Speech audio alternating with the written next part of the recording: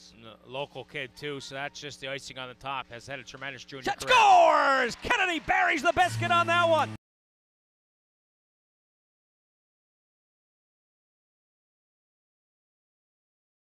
Clean enough, back the other way is Cameron Darcy down low, tight right circle, fires a shot, rebound for Pelche. And he is going to fire some rights on Henley immediately early in the hockey game. As this one, it's not, up over the top. He's going to be Henley, down he goes. As it begins, a perfect setup. As Oliver Cooper put it right on the tape of Sprong. Now back the other way, trying to break in, big hand shot towards the goal. And Smith, onside, Goulet breaks in, shot save made, one-on-one with the goaltender.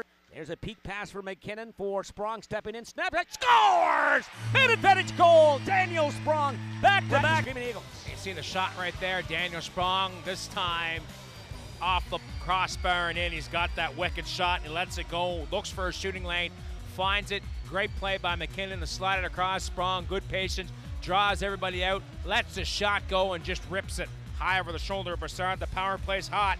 The Islanders up by a score of 2-0. Comes Cape Breton 2-on-1 with Tower.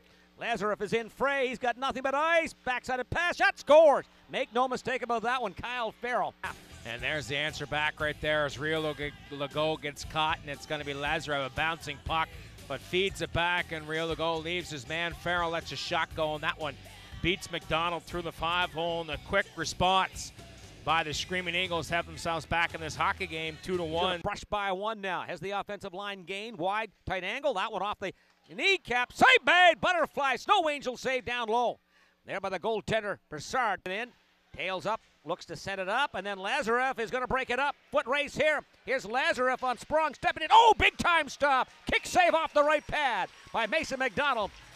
Just a strong outing by the Islanders this weekend. A one-goal win for Charlottetown. Their record is 7-7-2, 16 points, having played one less game than the Cape Breton Screaming Eagles.